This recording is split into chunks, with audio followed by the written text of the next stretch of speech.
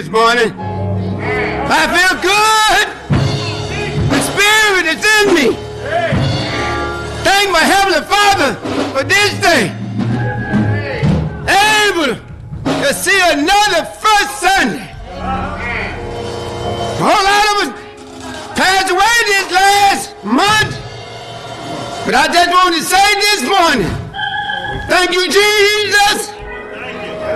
Thank you, Jesus, for allowing me to stand up this morning and read your holy word.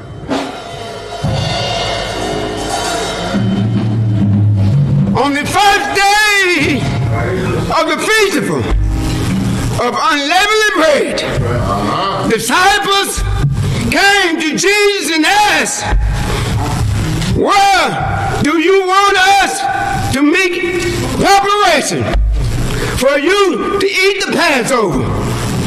He replied, "Go into the city to a certain man and tell him that the teacher says, my appointed time is near.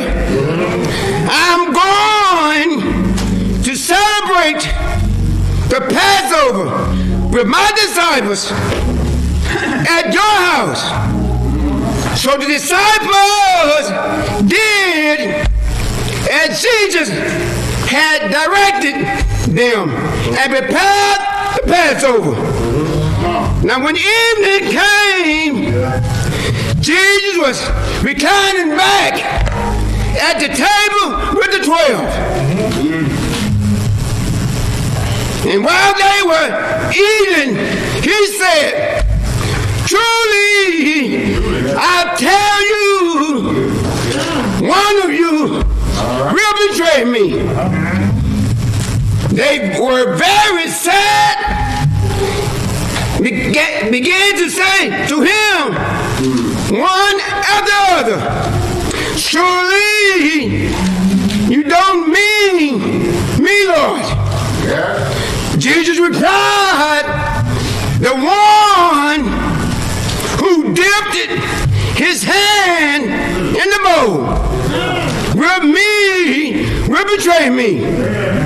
The Son of Man will go just as it is written about him. But woe to that man who betrayed the Son of God, Son of Man. It would be better for him if he had not been born." Then Judas, the one who betrayed him, said, "Surely you don't mean me, Rabbi." Jesus answered, "You have said so." While they were eating, Jesus took bread, and when he gave thanks, he broke it and gave it to his disciples, saying, "Take and eat. This is my body." Then he took a cup, and when he gave thanks, he gave it to them, saying, "Drink from it, all of you. This is the blood of the covenant, which is poured out many for forgiveness of sins. I tell you, I will not drink from this fruit of vine from now on until the day when I drink it new with you in my Father's house." When they all had sung a hymn, they went out to the Mount of Olives. Then Jesus told them, "This very night you will all fall away on account of me, for it is written." Have heard the Last Supper in Matthew 26, verses 17 through 31. And when we pray, our Heavenly Father, Our Heavenly Father, I want to say thank you. Thank you. Thank you. Thank you for another day never have seen before. I want to thank you. Thank you. Heavenly Father, I want to thank you to stand up here in your presence this morning. God, I know you all have power in your hand. My Heavenly Father, as I stand here this morning, with your Holy Ghost power, go out into the nursing homes. But I know you always there in the nursing homes. Touch the ones not able to get up and move around. I know who they are this morning. But I know you have all power in your hand. Someone is out in the hospital, wishing they can get up this morning, laying on their sick bed. But I know your power is right there with them right now. Not only in the hospital, someone is at home, sick, want to come out to church this morning and praise you. But my Heavenly Father, I know you're right there with them this morning. My Heavenly Father, when the choir begin to sing this morning, give us your Holy Ghost power to sing the songs of Zion. My Heavenly Father, as I stand here this morning, pray, put the Holy Ghost Spirit word in our pastor this morning. Show him the way to bring your word this morning. My Heavenly Father, my Heavenly Father, my Heavenly Father, my Heavenly Father, I thank you in your Holy Ghost name. In your Holy Ghost name, I pray. Amen.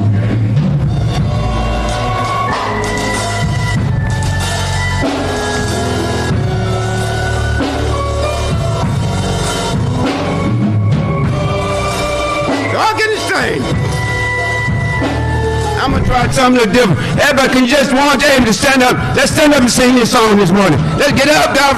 Let's get up and sing this song. God has let us come here the first Sunday of another month. So let's represent him and sing this song.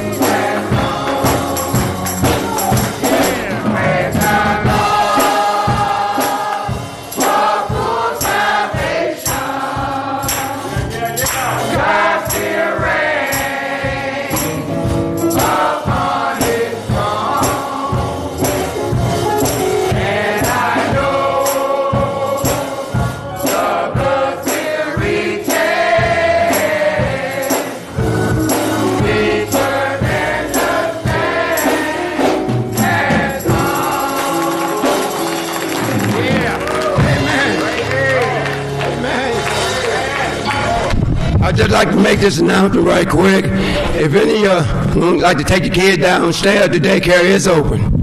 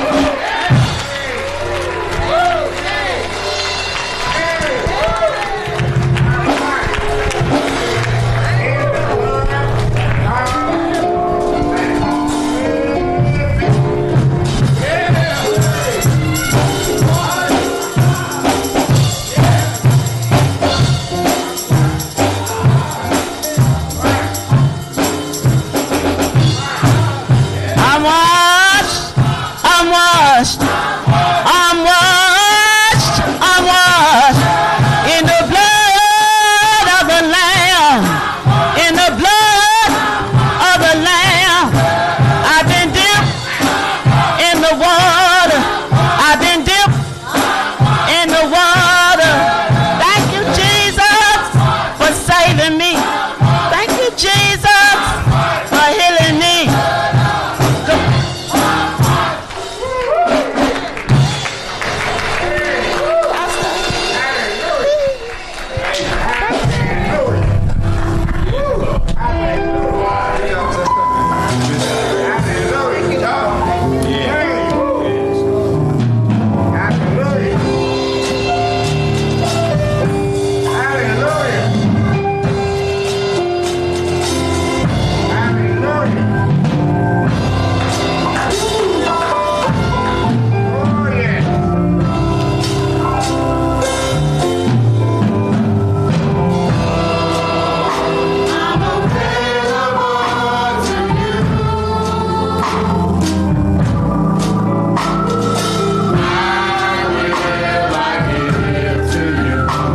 I'll do what you say. Show someone.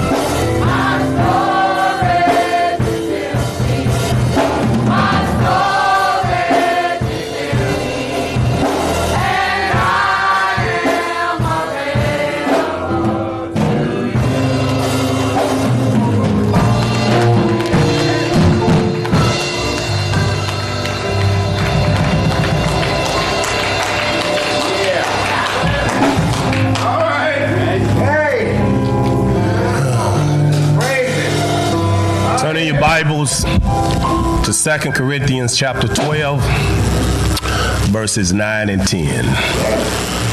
2 Corinthians chapter 12, verses 9 and 10.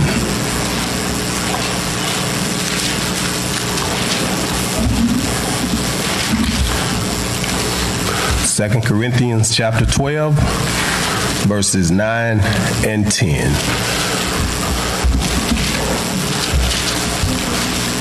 Love to hear the word of God, the pages of the Bible turning. That is a beautiful, melodious sound. Our choir sounds good this morning. Amen. Thank you, Deacon Tim Rivers, for opening us up. And it is a blessing and a joy to hear the sound of those pages turn in God's word. What a wonderful sound. You just blessing my soul, girl. I tell you the truth. You'll find these words in God's word from 2 Corinthians chapter 12, verses 9 and 10. And he said unto me, my grace is sufficient for thee, for my strength is made perfect in weakness. Most gladly, therefore, would I rather glory in my infirmities, that the power of Christ may rest upon me. Therefore, verse 10 says, I take pleasure in infirmities, in reproaches, in necessities, in persecutions, in distresses for Christ's sake. Amen. For when I am weak, then I am strong. Is that not the truth? Is that not the truth? Thank God. Ushers, thank you for your diligence. Thank you for your servitude in God's house. Wonderful usher ministry. Thank God. I want to say this as before we get in this word. For when I'm weak, then I'm strong. And I was thinking about you, Mother Irvin, and I was thinking about Mother Ramsey. I just was walking by and I saw you pulling in Mother Irvin for Sunday school. And I tell you, that blesses my soul. Amen. You are a soldier indeed. Amen. Amen. And then Mother Ramsey, Sister Hamilton, thank you. I looked out and I saw Mother Ramsey getting out with a walker, coming on into God's house. I tell you, Greater Friendship, we got some soldiers in this house. Let's thank God for Mother Irvin and Mother Ramsey. You don't know how you bless my soul. I mean that. And bless our church. Yes, sir. Our church. No excuses. Y'all come to God's house. That is a blessing. We have many soldiers in this house. Many soldiers in this house. Here in these two verses of 2 Corinthians chapter 12, we're going to see the sufficiency of God. And we're talking about the sufficiency of God.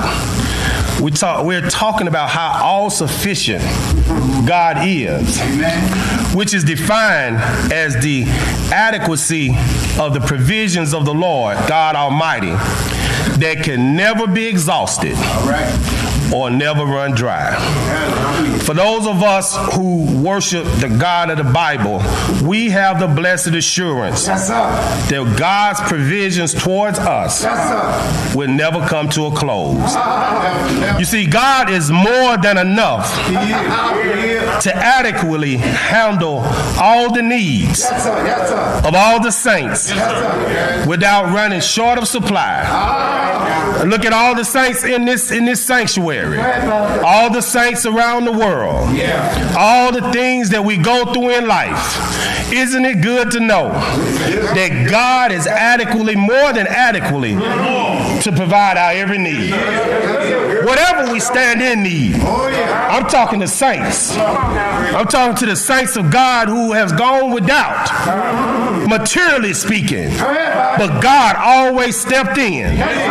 God was always right there to fulfill adequately our every need. See, I believe in order to receive help from God, we got to get honest. You can't get help by lying to yourselves. I cannot get help by lying to myself. It is a must that we acknowledge our weaknesses. You see, when we talk about acknowledging our weaknesses, we are not as strong as we want to project to be.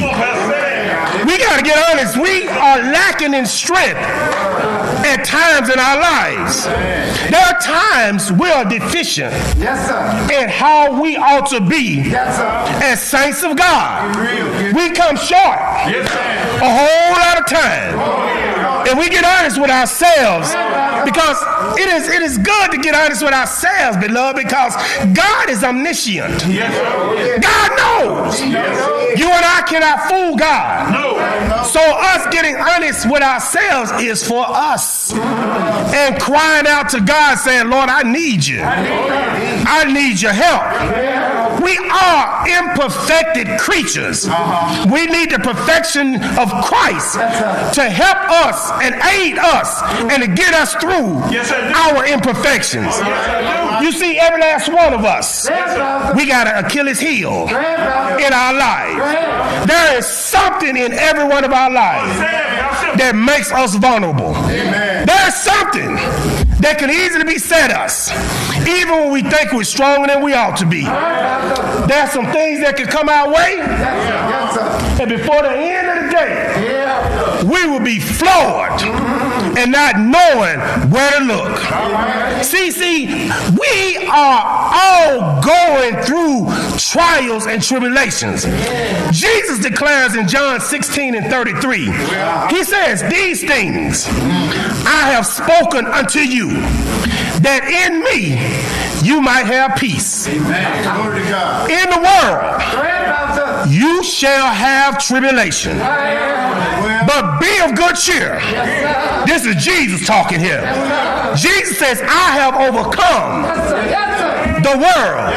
See, we are confident knowing that whatever we're going through in this world, Christ has overcome on our part. Christ has already won the battle for us. God gives us comfort. See, being saved doesn't mean you're not going to have some tribulations. Being saved doesn't mean you're not going to have some problems.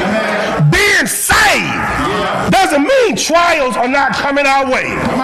But isn't it a blessing to know Jesus Christ sent us another comforter to give us comfort when we're going through the trials of life? You see, there is gain.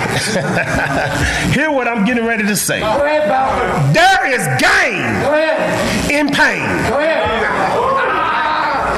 I'm going to prove it right here. There's gain in pain. Don't go crazy because the pain you're going through. Just expect gain to come your way. Now, if you belong to him, I can give you the utmost assurance that as you go through your pain, gain is coming your way. As the psalmist says, weeping. Kinsley over there, she over there clapping her hands. And we know her story. Not long ago, the Bible says weeping may endure. For how long? How long? But what? Joy, man, comes in the morning. How many times have we had midnight pains, but did not joy?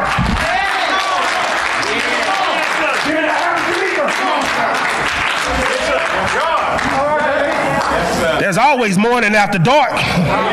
Morning always comes after night. So there is gain, shucks, in pain. Here in 2 Corinthians chapter 12, Paul gives a testimony of visions and revelations he had by divine revelation of the Spirit of God. You see, Paul says, I knew a man. See, you got to get honest about yourself. Paul ain't talking about anybody else. He's talking about himself. Paul says, I knew a man in Christ above 14 years ago, whether in the body, I cannot tell, or whether out of the body, I cannot tell. God knows, somebody said, God knoweth such a one. The Bible says, caught up in the third heavens. See, Paul was going through some things, but he had a Damascus Road experience, and he was caught up above what he was going through. You see, Paul says he was caught up into paradise and heard unspeakable words that cannot be uttered in this earth, in this world. They were far superior to our intellect. Boy, I want the Lord to take you higher. Our youth choir used to sing, he'll take you higher. And when the Lord takes you higher, he starts talking to you on a higher plane. Where there's those who see what you're going through can't understand why you're still smiling, why you're going through what you're going through. See, God is taking us to a higher plane, and he's ministering to our soul, telling it's gonna be all right. Has the Lord ever said to you, in your soul, it's gonna be all right? See, that's being caught up Anybody ever got caught up in the Lord? Now, I know we all in here been caught up. You been caught up in this? You been caught up in that? I don't have to take you back too far. You remember when we went to do our thing, where we were doing our thing, and the next thing you say, man, I done got caught up. Well, when the Lord speaks to your soul, you can't get any caught up more than when the Lord takes you higher. Won't he take you higher? Won't he take you higher?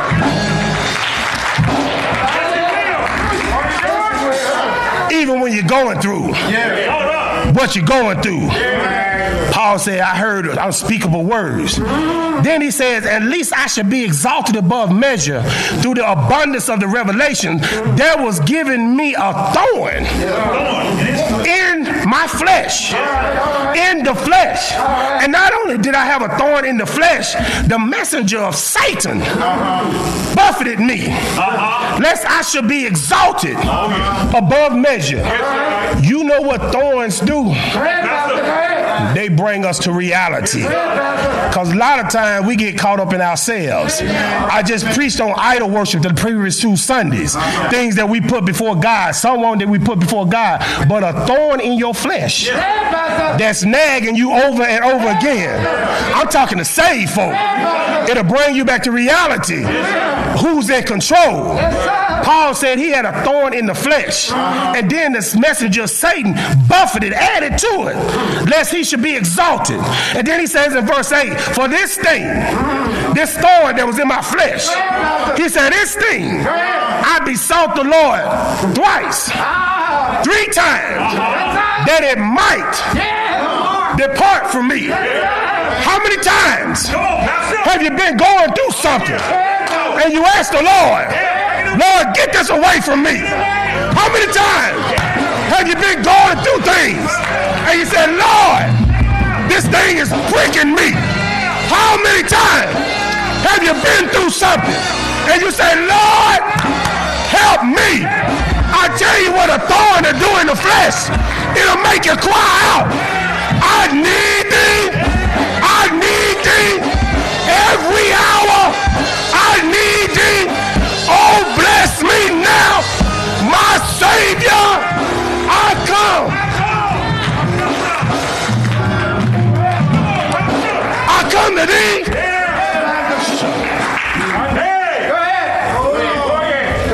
Don't get disturbed about the thorn.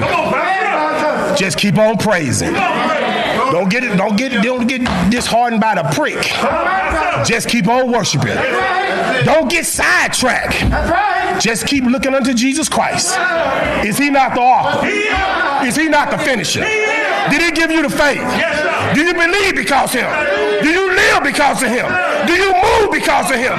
Do you have your very existence because of him? Shucks. Shucks. Am I talking to anybody here? Am I talking to anybody here? Is it clear? Is it clear? Talk back to me if it's clear. God is the all-sufficient God. He is the all-sufficient God. When Paul said, for this thing I besought the Lord thrice, that it might, 3 times is thrice, that it might depart from me, notice what the Lord says. Notice what the Lord says. Boy, I'm so glad he talks to us. He talks to me. He walks with me. Alone. Life's narrow way. Does he talk to anybody in here? Huh? Is he talking? Is he talking? Notice what he says in verse 9. And he said unto to you. See, this thing has to be personal. Let me ask anybody else in here. Anybody got a personal relationship with the Lord? I'm talking about you know him for yourself. You ain't talking on behalf of somebody else. This thing is personal. Notice what the Lord says to Paul. He says in verse 9, and he said unto me. What did he say to you, Paul? What did he say, Paul? He said, my grace is sufficient for thee. See, grace. Anybody get excited about grace? Man, I might have to pick this up next week. Because I got to get to verse 10. But I come back back again on next week. But I might have to stop right here with grace. Thank God for God's grace. Anybody get happy about the grace of God? Thank God for God's grace. You see, grace is the merciful kindness by which God, exerting his holy influence upon souls, turns them to Christ, keeps them, strengthens them, increases them in Christian faith, increases knowledge, increases affection, and enkindles them to exercise the Christian virtues, meaning he causes us to do the right thing, even when we do the wrong thing.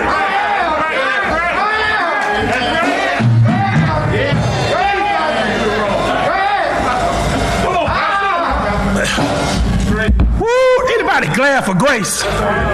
Anybody go, oh, that was weak. So, that's all right, I preached to myself. Amazing grace. Amazing grace. How sweet the sound that saved a wretch. See, I ain't pointing no fingers. That saved a wretch like me. I once was lost. I hear you, Cajun. I see your lips. I once was lost. But now, where you at now? Where you at now?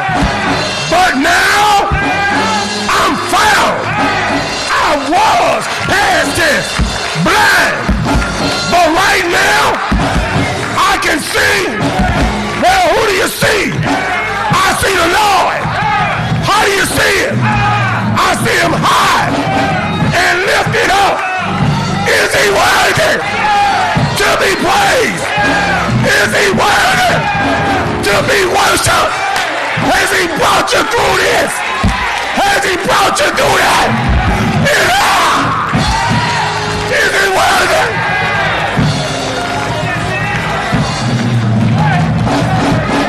Grace! Grace! Grace!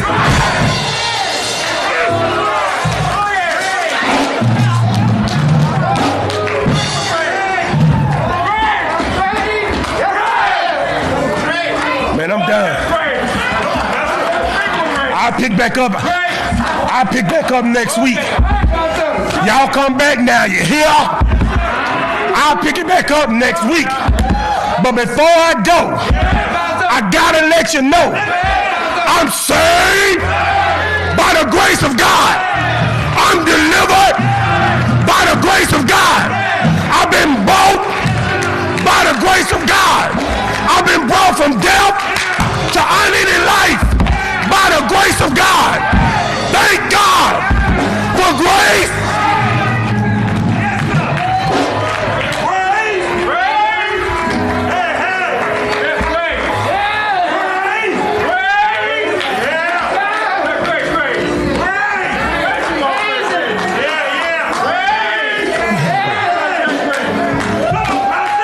Hey, let y'all a little tip.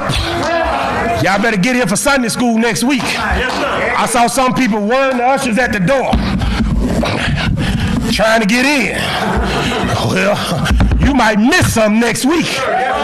You better get here on time, because I might start shooting from the hip at 11 o'clock. Might start at 10:45, because when I think about who got me here today, it wasn't my good driving. It wasn't my expertise. It was the grace of God.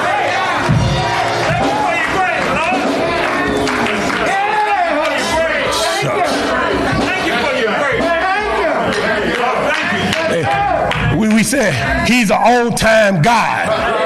And thank God he's an on-time God. He's a right now God.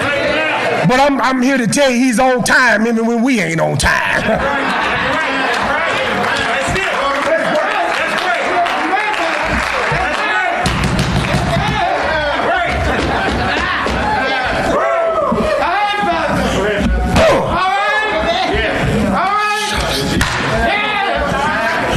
I come to worship God. I come to praise God.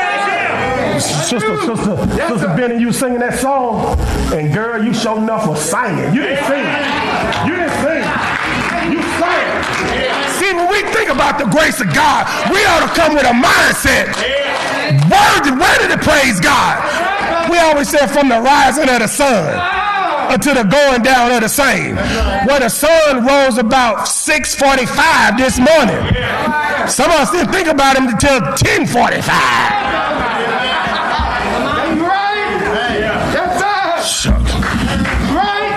Got up this morning, rolled out of bed, got my clothes ready last night, went and shaved, went and took my BATH, got in my car, went by Walmart, got some water, got some lamb's food, went by McDonald's, got me a McGriddle sausage with a potato and a medium coffee with 3 cups, with 3 sugars and 5 cream. Wait a minute, three creamers and 5 sugars. I was out on Hickson Pike, and I'm telling you how God brought me. I'm driving along the road. I looked to my left over the Splendor Mountains, and I saw the moon. Did y'all see that this morning? The moon, as it was light shining, the moon was going down behind the mountain. But in the east, the sun was rising as the moon was going this way. I said, look at God. See, I was on 153, having me some church, eating my McDonald's meal, saying, Grace, Grace. See, I didn't wait to get to God's house to worship God. He woke me up this morning. He started me on my way. He put food in my belly. He gave me a shelter over my head. I ain't got to go way back yonder ways. When I look back over just this day, when I look back over and I think, saw the moon going down over here and the sun coming up. Who can do that? Man, think they done something because they shot a balloon down from China. That ain't doing nothing. Put the stars in the sky. Put the sun in the sky. Make the clouds go where they go. You ain't done nothing. Come on, let's go.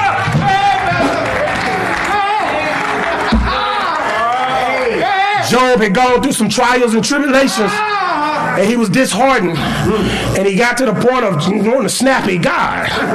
Now ask God, but don't get arrogant. Don't get snappy. You better ask with a humble spirit. Job was going off. God brought him back to remembrance. So he wanted all to bring you back to remembrance. The Lord said, where were you? You think I don't know you going through what you're going through? Don't say that again. Was Satan the one who buffeted Paul's flesh when he came to me?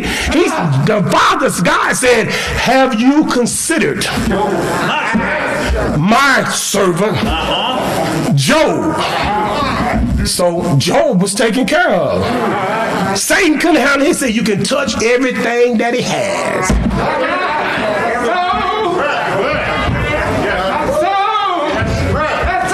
But you can't touch his soul. That's the grace of God, you all. Don't worry about material stuff. Thank God. By the grace of God, your soul has been redeemed. Is that all right? Is that all right? Let's stand. Y'all know where we're going next week. You ain't got to guess. Your Bible ought to open right to it. Ought to open right there. Read ahead. And look at the nuggets God's going to give us. I knew when I got to Grace, brother boy. Woo, my God. I said, well, Lord might let me go a little further. But boy, when I think about the grace of God,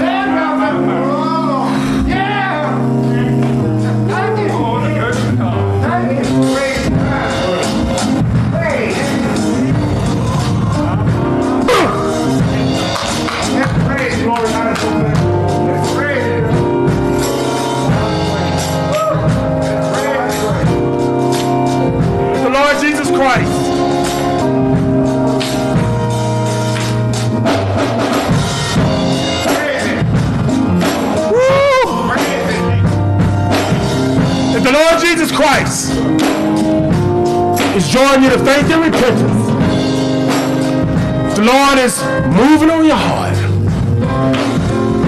oh, he will keep you in perfect peace. Yes.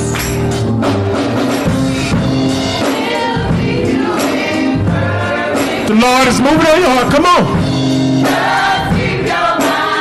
Come on, come. Come quickly.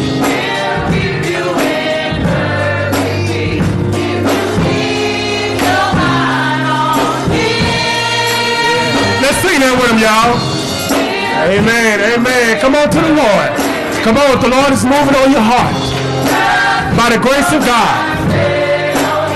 The Lord is moving on. Come on.